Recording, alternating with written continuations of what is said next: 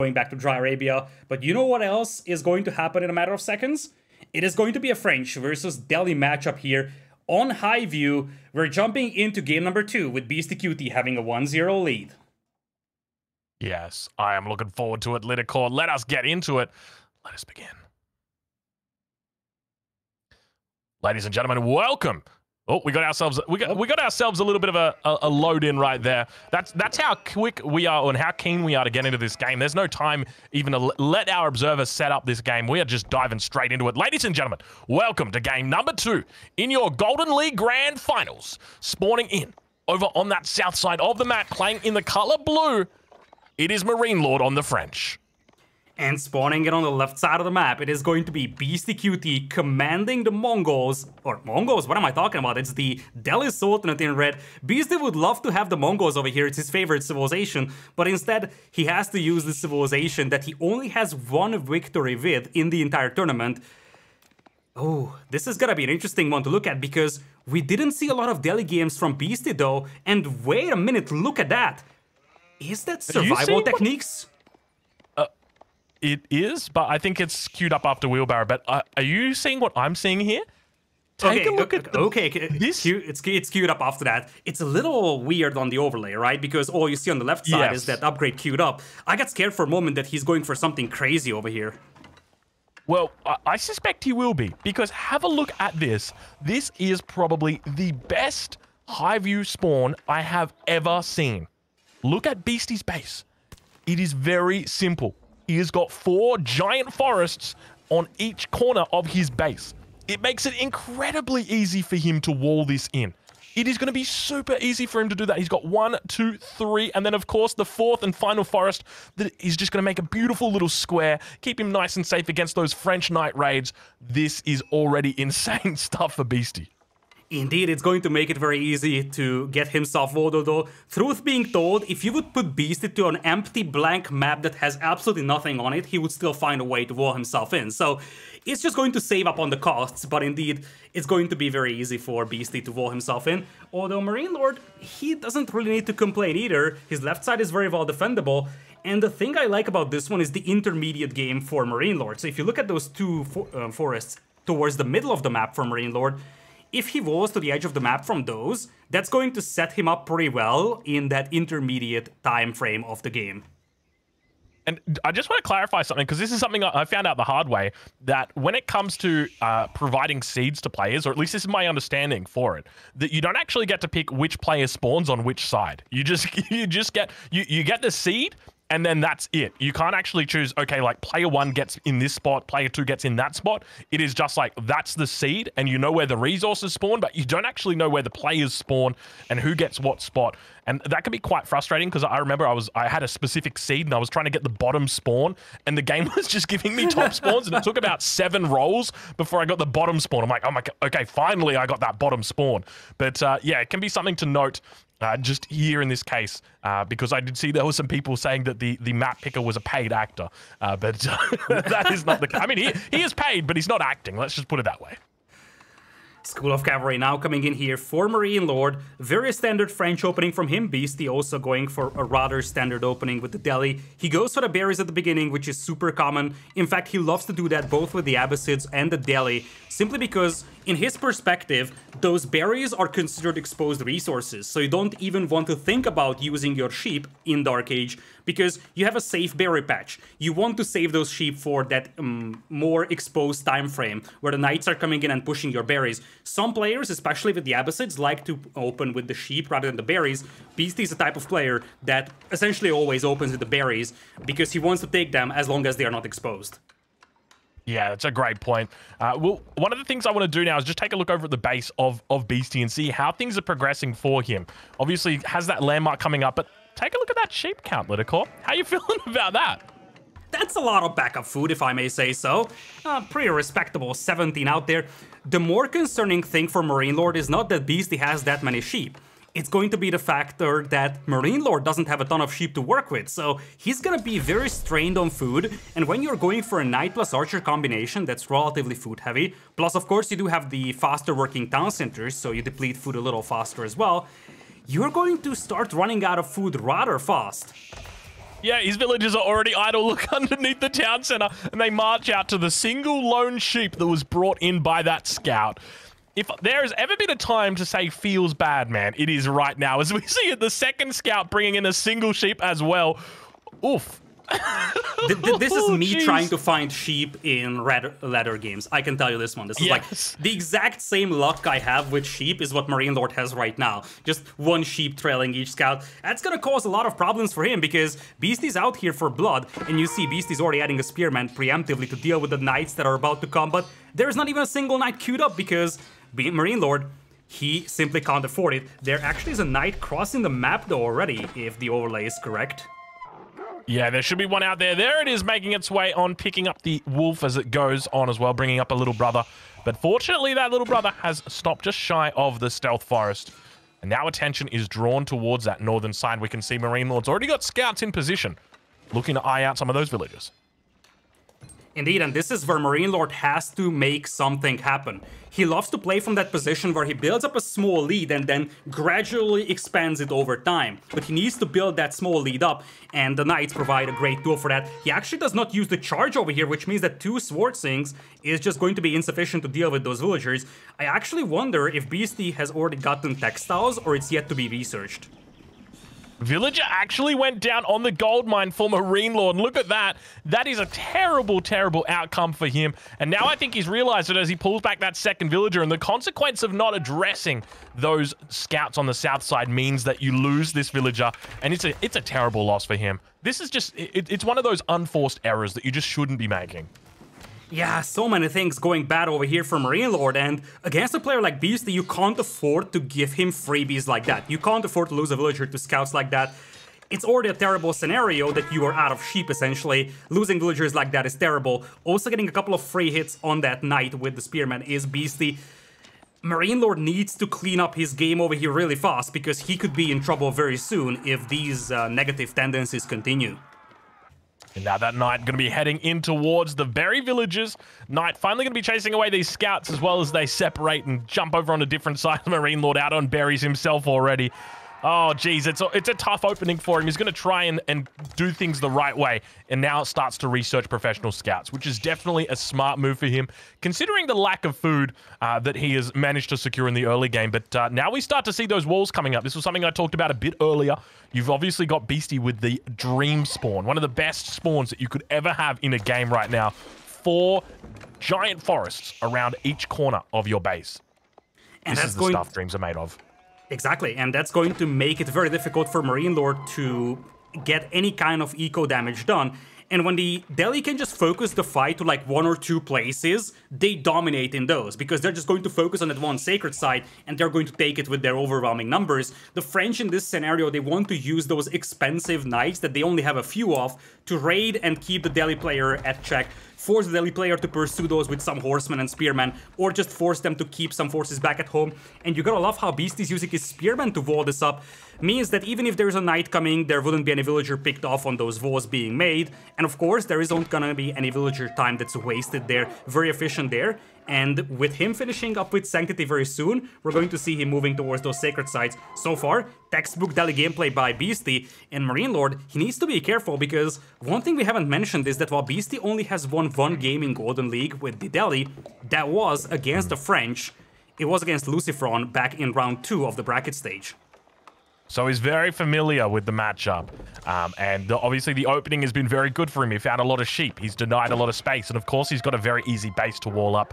But now we begin to see knights moving out across the map, looking to try and prevent any scholars from coming out onto those sacred sites. But or almost preempting that move, rather, we do see that the Beastie's bringing out some spearmen with him as well. But now heading out into the middle of the map, MarineLorD anticipates the scholars are going to be jumping on those sacred sites, and he turns his attention towards them. Up towards the north, that knight still chills out. Now we actually see that Beastie's actually going to fall back from that central sacred site. You can see the scholar has now jumped off the sacred site and now jumping back on. He might be baiting MarineLorD here. Yeah, I think that's it. It's got to be a bait, right? It's a great bait, mate. Oh, what an idea by Beast. This is a super clever thing that he's doing. He's baiting MarineLorD to the central sacred site, telling him, hey, I'm coming here. You should send your army that way. Because what he's doing in the meantime is walling off the other sacred sites. And By doing this, he essentially ensures that the archers are in the middle of the playing field, which means that the spearmen that are doing the volleying on the other sacred sites aren't gonna get picked off. This is a 5-head move by Beasty, and once again, super clever use of the deli features. Yeah, he's looking very, very strong in this early stage of the game, and now that central sacred site does get captured. And with that, the onus or the burden is now placed on MarineLorD. He's going to have to deny that sacred site.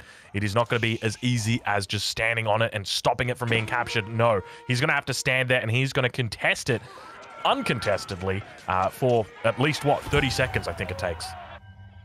Indeed, and that is going to be a tremendous amount of gold income here for the deli, because if you're new to this game, one thing that you should know is that while the sacred sites are a victory condition as well, the more important aspect of this is that you're getting a ton of gold from it, especially if you're the deli. So for the deli, controlling those sacred sites is essential because that's their real economy power spike. So that's the reason why Beast is playing so heavily towards those sacred sites. Beasty now moving out to the sacred site just as that final tick almost comes through. He knows his timing absolutely perfectly. Beautiful melee composition he's got here as well. This is a classic composition that we do see coming out of a number of civs. Delhi, China, they love to go for this composition because it means that they're going to be able to really get in there and jam their units on top of that French composition. And behind this one, he's walling up the sacred site, so it's going to be very difficult for MarineLorD to do any damage over there. And you see that the only thing that MarineLorD has an advantage of right now is going to be just the villager numbers. 6 villager lead here for MarineLorD, but aside from that, army numbers are favoring Beasty. He does have all 3 sacred sites, though the one on the right side is gonna get decapped very soon, but that is still 2 guaranteed sacred sites for Beasty, yielding him a ton of gold income. And part of the reason why he's picking the deli on this map, I'm just now realizing, is that on this map, High View, it's very common that the sacred sites spawn in the corners and then the third one right in between them at like the middle of the map, like the metrical center of the map. So it's very predictable and it also guarantees you 1 sacred site in that far left corner. Yeah, that's a really good point. This is part of the reason why I personally don't like Delhi on this map, because I find it very hard to... Basically, your enemy should be able to deny you that safe sacred site for them. And that's now happened for MarineLorD. Unfortunately, for MarineLorD, Beasty was able to capture it, but as a result, it means that MarineLorD should be able to turn his entire attention towards that central sacred site. And with that, as long as he's got his army parked there, he should be A-okay. But obviously, Beasty's done a really good job in the early game to get that numbers edge, and it means that he's been able to come in here and secure up this sacred site. And let's keep in mind that MarineLorD is on a bit of a timer over here food-wise. Obviously, with professional scouts, he's going to have some carcasses to work with, but if Beasty is paying attention and making sure that his opponent can't take his carcasses or his hunt, then he can limit the amount of food that's available for MarineLorD, forcing him to make a farm transition sooner. And let's keep in mind that... Oh, bit of a lag in between the players. But let's keep in mind that the Delhi power spike is coming in the next couple of minutes, so MarineLorD simply can't afford to have his farm transition be ongoing in that time frame. Oh, you sneaky, sneaky scouts. I'm not sure if you saw that, but those scouts were just so close to being found out by those horsemen. Fortunately, they're going to be able to make their way out of it. Now we can see those knights moving in towards the base of his enemies, trying to find those villages and take down them and cause a fair bit of economic damage, but it looks like they're going to be able to make it out alive. Age 3 now comes through with a whole bunch of upgrades. We've got veteran spearmen, veteran archers, and professional scouts coming through as well for Beasty. The loop around by Beasty is coming from behind with the horsemen. He's trying to jump on those archers. It looks like the scouts are getting away, but Beasty is looking to take a decisive engagement over here, and he may have as well trapped the army over here from MarineLorD. Now moves out to pursue the scouts, actually. MarineLorD diving deep into the base of Beasty. Beasty yet to get the first elephant out, though. Yeah, it's going to take some time before that elephant comes out, but we can see all the upgrades coming in queue for him now. There's a couple of units up here towards the north, and MarineLorD definitely would feel trapped right now in the base of Beasty because it's going to be very easy for him to wall that up. One thing to note is we actually have the compounder of the defender coming through for Beasty here as well, so not looking for those upgrades that you typically see coming out from the House of Learning. Nice little raid towards the base of MarineLorD here as well. Beasty trying to even up that villager count, only managing to take out a scout or 2, and those knights are also rounding the corner here in the base of Beasty. Yeah, Beasty at some point is gonna have to take this fight over here. He's waiting for the right time though, trying to get those castle age upgrades. And he might soon take this one. He's going to lose a couple of villagers here, but gets a couple of free hits on those knights. There is no way for MarineLorD to escape though. MarineLorD, the best chance for him is to trade this army out and delay his opponent as long as possible. Yeah, the problem is he doesn't actually have enough archers to one-shot those spearmen. You can see him trying his best to kite away from them, and he's only unfortunately able to take them down to just a slither of health. And you know what that means, because he's up against a Delhi player that they basically return to full health whenever they are free. So unfortunately for him, not the best trades. Yeah, not the best trades over here, and normally we talk about the French being a civilization that loves to stay in feudal age, but that is when you do have two town centers, when you have a considerable villager lead. You do have a respectable villager lead over here for MarineLorD numbering 13, but no second town center, and the Delhi player was on two sacred sites for a while, so you wouldn't call this an ideal scenario for the French by any means. Yeah, this is something that I often talk about as well. As a Wallalol goes down right now in the center of the map, going to deny off that scout from coming through. He tries to capture the sacred site and prevent it from being neutralized by that scout. But one of the things I often talk about in this matchup is, as the French, you've got only a couple of win conditions. Number one is if you go for a second town center and you manage to survive into the late game as a knight. Looks like it might go down and convert. Oh, it was close, but not going to happen. The other one is obviously a timing push that can come out from the French right when the Delhi hits age 3, and that's what we saw from MarineLorD. Unfortunately, MarineLorD didn't have enough units, and it meant that things just didn't go well for him. And now he's going to hit that age 3 himself. It looks like a guild hall going to be coming up for MarineLorD, you can't help but feel for the guy right now. Yeah, he's going to get some villagers over here on the northern side, but behind this one, Beastyqt is picking up all 5 relics from the map. He's bringing in 5 relics from all across the map, and once again, he's just playing for that intermediate late game scenario. He doesn't want to drag this out deep into Imperial with the Delhi, but he himself setting up with 5 relics is going to provide him a ton of gold. And guess what? Those Tower War elephants, they do cost a lot of gold. If he is walled back at home, it's gonna be impossible for MarineLorD to use his mobility, and he can just start moving out with those elephants. Plus, of course, once... Oh! The kiss of death now comes through, the charge comes off, and unfortunately for Beastyqt, he's going to be losing a huge amount of villagers right there. A little bit of a wig out. I'm not sure exactly what happened right there, but unfortunately for Beastyqt, he loses a lot of villagers. That's a ton of losses though, and suddenly that villager gap is looking a lot more promising over here. Beastyqt struggling a little bit for food over here. You see he's very heavily focused on those berries, and those knights are punishing him for it. No defensive towers on that berry patch, and you see MarineLorD knows his job. He's probing that berry patch every once in a while, checking if there are any villagers, and guess what? I don't see a single sheep under that town center anymore for Beastyqt. He's gonna have to soon think about adding farms over here if he can't get those berries back for himself. He's got the first 2 elephants out on the battlefield though, so suddenly MarineLorD may need to pull back those knights to deal with those elephants that are marching towards his base. And also Beastyqt, 990 stone in the bank. Keep in mind, with the compound of the defender, your castles only cost 600 stones, so Beastyqt can soon think about dropping 2 of those, likely very close to the base of MarineLorD.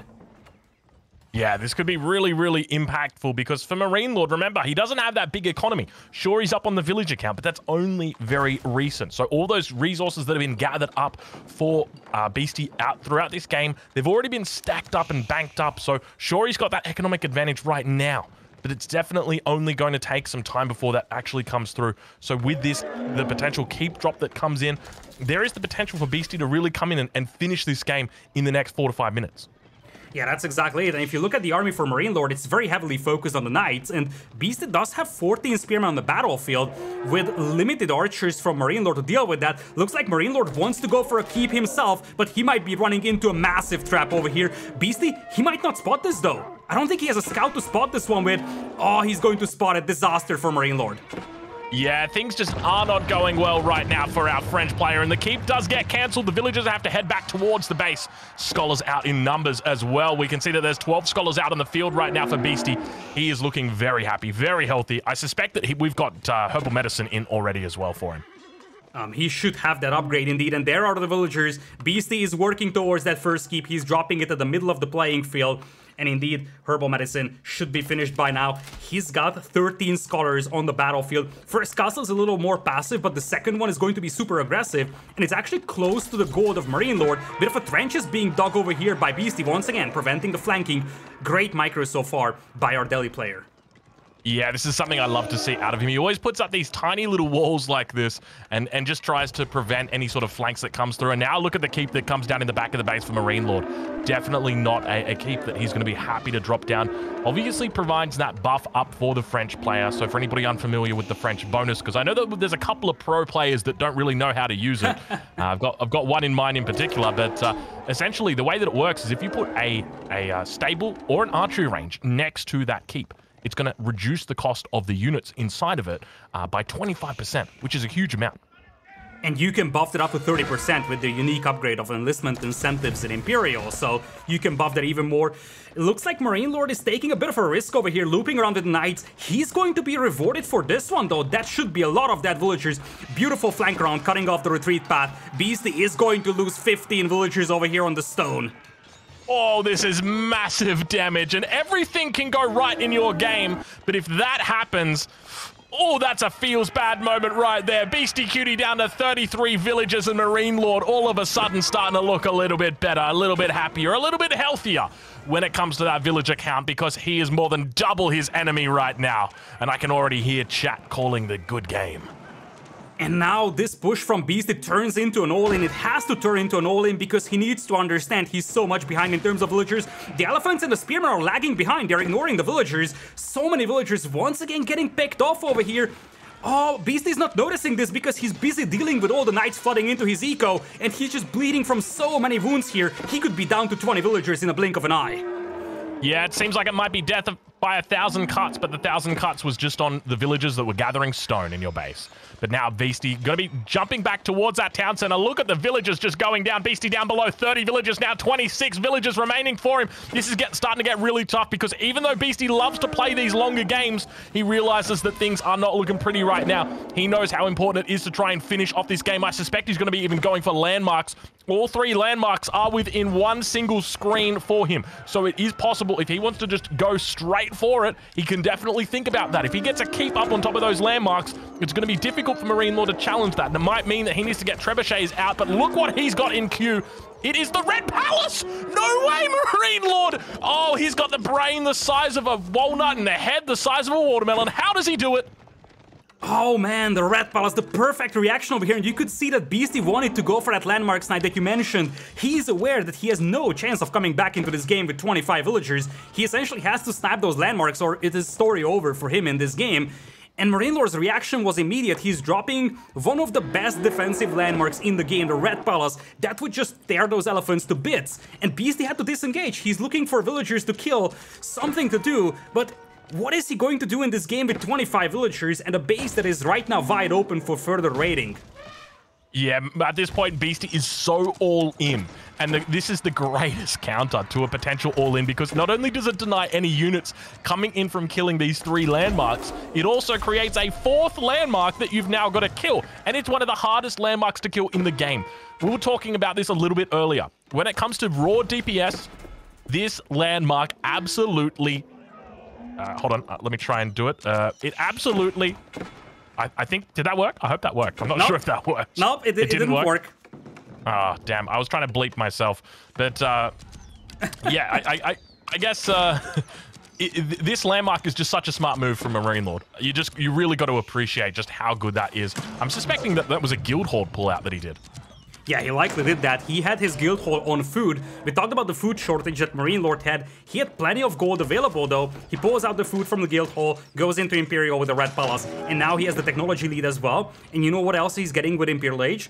He's getting the ability to make cannons from his siege workshops, which means that it is going to be very easy for him to get rid of those castles. It's not like he's trapping them down. Trebuchets take so much time to deal with keeps that are being repaired, unlike bombards. Once you have 2 or 3 bombards out there, these forward keeps are going to get destroyed in a blink of an eye. Yeah, this is insane stuff that we are seeing out of MarineLorD right now. He's managed to find a way back into this game. Things were looking so well, or so good for Beasty in those early stages of the game, but just a couple of raids really turns this game on its head.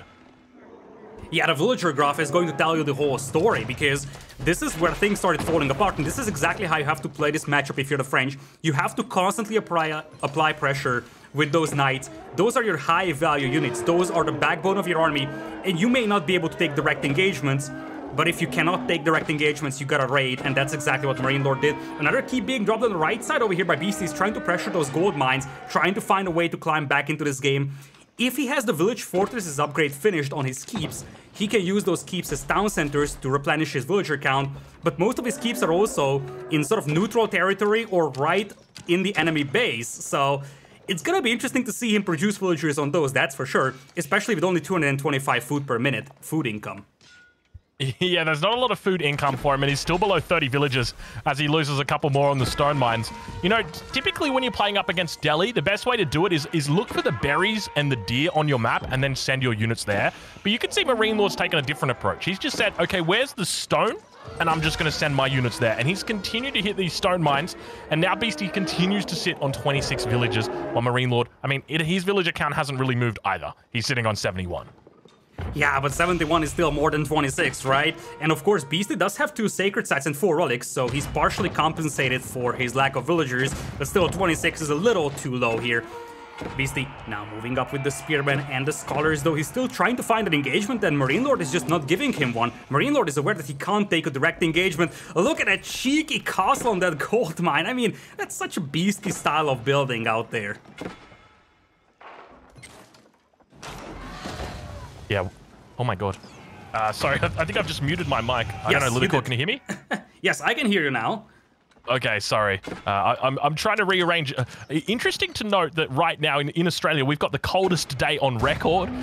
So right now I'm trying to I'm trying to adjust all of my rugs and everything, and I've accidentally just muted myself down on the floor, so I apologize. I'll fix it up though, don't worry, I will fix it up. But I'm good though, I'm good now. Yeah, let's talk a little bit about, you know, where this game is going, because at this point in time, MarineLorD has stabilized. He's started to make villages again. He's started to get out a pretty decent amount of bombards, but the big thing to note is he doesn't have enough bombards to one-shot an elephant. And over on the other side, Beasty, he's got a lot of scholars, and he spots out those bombards, and he could be running in right now. Indeed he is. Bombard's going to be focusing down those scholars. The first 2 do make it down. Bombard's going to be trying their best to get out of there, wheeling their way out. Looks like the Knight's going to be turning around, doing a great job of just forcing those spears into a difficult position, but Beasty knows that his enemy is in a potentially bad spot right now, and MarineLorD has to fall back. He's got 3 cannons that are out, wheeling themselves back towards the Red Palace. Ladies and gentlemen, get your Brits out, because it is time, and they absolutely just decimate any of those units underneath. He wheels his way all the way back in, and now fires off from the safety of that Red Palace. A trail of corpses just signal the firepower that's coming out of the Red Palace, and this is all that Beasty can accomplish. I like what he's doing right now. He's trying to drag this game out, trying to find himself a way to get back in this one. He simply can't break that defense with the Red Palace. There is no tools for him that allow him to do that. He's still trying to just corner MarineLorD as much as possible, try to buy himself some time. Still though, 33 villagers only. He needs to find a way to get back villager count-wise. He's got a ton of stone in the bank. If he dropped 1 or 2 keeps back at home and then used them as town centers, it would be a completely different story, right? Yeah, that would be exactly it, because obviously with village fortresses, basically these keeps act as town centers, which makes it so that you've gone from 1 town center to 4 town centers, 5 town centers, depending on how many keeps you've got. But with MarineLorD being up in that Imperial Age, it's just going to make the bombards so easily capable of dealing with this. And now we see MarineLorD slowly but steadily stabilizing and placing a very aggressive keep up towards the north. Yeah, MarineLorD, obviously, if he's given a bit of a room to stabilize, he's going to unleash the wrath of that 82 villagers he has. Plus, let's not forget that while his food income isn't spectacular from farms, his guild hall is still set on food. On the other hand, because that guild hall is set on food, he's finding himself in a different spot. Look at the gold that MarineLorD has and look at the gold income. Not a single bit of gold available right now for MarineLorD. That castle on the right side that Beasty snuck up on him is actually denying a tremendous amount of gold here. Looked like a cheeky castle by Beasty, and it's gonna get taken down by the bombard soon, but it actually did a lot more damage than what we anticipated. Yeah, MarineLorD still managing to keep his economy afloat, though. 84 villagers for him, Beasty on 37. I guess one of the things to note, and maybe I'm coping right now, but Beasty's got 5 relics. He's also got the 2 sacred sites secured. So he's sitting on 800 passive gold, which has got to account for something. I don't know if it's going to account for 50 villagers, though. So, yeah, maybe that's something to consider. Yeah, that's indeed a ton of gold to work with. Now the elephants moving towards that keep over here. I wonder if it has boiling oil. It's gonna have a bombard emplacement finished soon, and no boiling oil. That's going to make life a lot easier and a lot happier for those spears. Still, looks like the bombard emplacement is going to be sufficient enough to discourage Beasty from further aggression. Yeah, huge area effect on that bombard emplacement as well. Not a lot of people realize that your typical bombard cannon doesn't do AoE damage. But the emplacement, though, does a huge amount of AoE damage. So you do have to be careful as an elephant goes down up in the north. Indeed, and those elephants are extremely valuable right now for Beasty. You see, he's down to 2 elephants, only 22 spearmen. The good news is that he's making the game very messy. Oh, he lost the keep, right? He had to lose it. Oh, that's... Yeah. That's painful. That's really painful. I wish there was a way for us to tell, like a minus 800. Wouldn't that be cool if it came up minus 800 stone? Like, that would be great. Yeah, like... it would be minus 600 because he's got the... Yep. He's got the compound of the defender. Looks like he's going to retry once more, but that cannon is still shelling that keep out there, so it's gonna be a short-lived keep once again for Beasty. In fact, I'm not even sure if it's going up, but it's at least going to delay the gold income for a brief moment. He's gonna try to snipe that bombard, though. Yeah, a curious decision from him here to really go for this second keep. Obviously, he's got the potential for military units to come in and sneak underneath, but now that keep going to be firing down upon the units below it. Villagers here ready to repair up this cannon in the event things go Ori, and indeed they seem to be going Ori right now, as those villagers actually going to get sniped out. Beasty trying to turn his spears upon them, but that keep, look how much health is on that cannon. There's no way that thing is going down. Yeah, it's not going down. The castle is sufficient enough to deal with all the spearmen out there. Beast is still at 66 population. He's pushing MarineLorD away from the gold. That's the good news. But MarineLorD now secures himself another gold mine, I do believe. So he should still be good to go. Now look at that. MarineLorD is adding a new town center. He's realizing that he needs to catch up a little faster.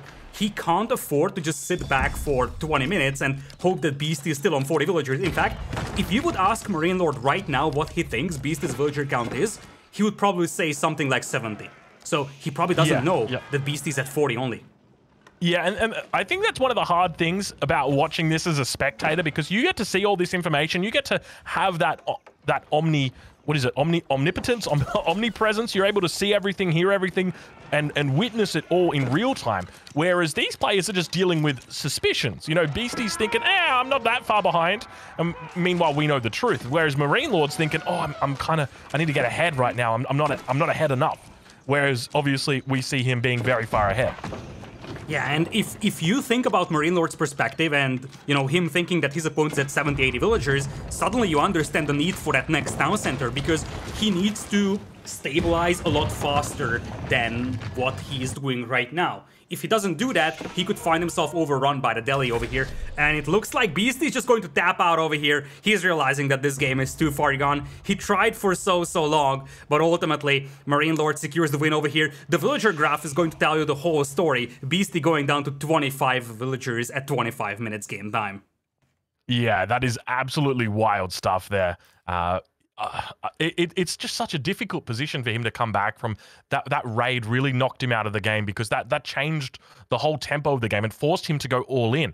And as soon as MarineLorD recognized that, he just drops down that Imperial landmark and then just closes out the game. Once that landmark came down, there was almost no way that Beasty was coming back into the game. Obviously, we said, okay, Beasty has the potential here. He can drop keeps down and then look to push and kill those landmarks with elephants.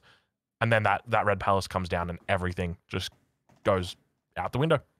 And credit to the reaction of MarineLorD here, because we do have to keep in mind that obviously we see what's going on all across the map, but MarineLorD didn't. But MarineLorD still diagnosed it really well that, okay, I just killed 25 villagers, so the only chance my opponent has really right now is to just go all in on my landmarks, and I'll have to drop the Red Palace as soon as possible, make sure that I stall this out, and then I will win.